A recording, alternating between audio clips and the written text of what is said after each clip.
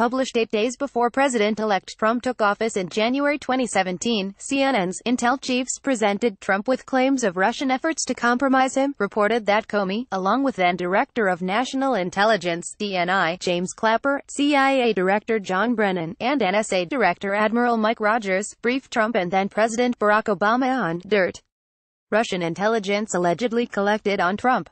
The article, by CNN host Jacques Tapper and coworkers Evan Perez, Jim Sciutto, and Carl Bernstein, is now up for the WHCA's Merriman Smith Award. It makes a series of specific claims. Among them, the allegations were presented in a 2-page synopsis that was appended to a report on Russian interference in the 2016 election. This claim in particular was called into question Thursday when Comey explicitly denied he presented any such 2-page summary and said that the briefing was spoken only. CNN reported at time that you handed 2-page executive summary of the dossier over to him. Buyer asked Comey, to which he said, "I did not." Comey did not entirely rule out the existence of a 2-page summary, but it was clear he did not present one to the president-elect. The dossier referred to what is now publicly known to be the still unverified work of former British spy Christopher Steele, working in the pay of the Democratic National Committee for Fusion GPS. Among other things, it alleges Donald Trump engaged in bizarre urological acts with prostitutes in Moscow.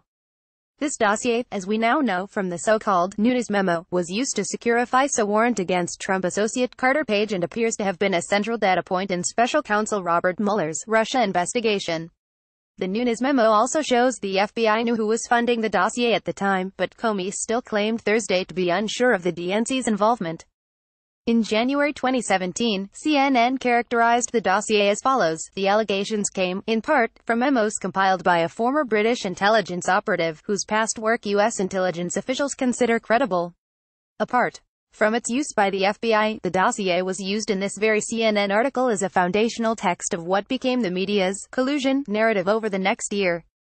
Tapper, et al. Wrote, these senior intelligence officials also include the synopsis to demonstrate that Russia had compiled information potentially harmful to both political parties, but only released information damaging to Hillary Clinton and Democrats.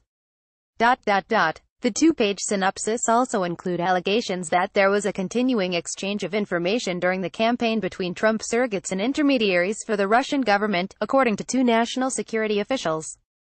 Comey's characterization Thursday of the Trump briefing also differed from CNN's in several other respects.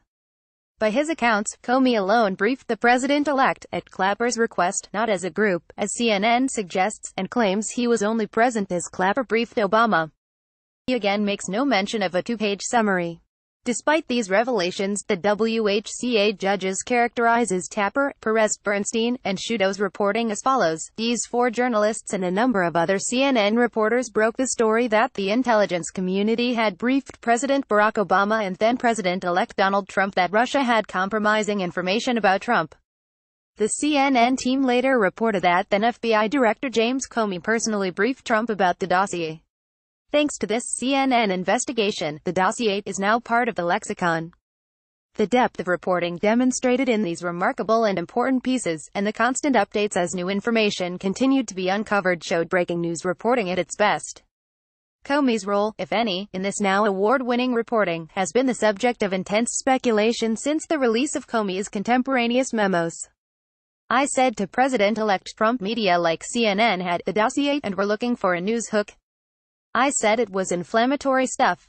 Comey wrote days before the article, on January 7, 2017. Comey denied he had anything to do with the leak and that neither Clapper nor Brennan did to his knowledge. I don't know who leaked it.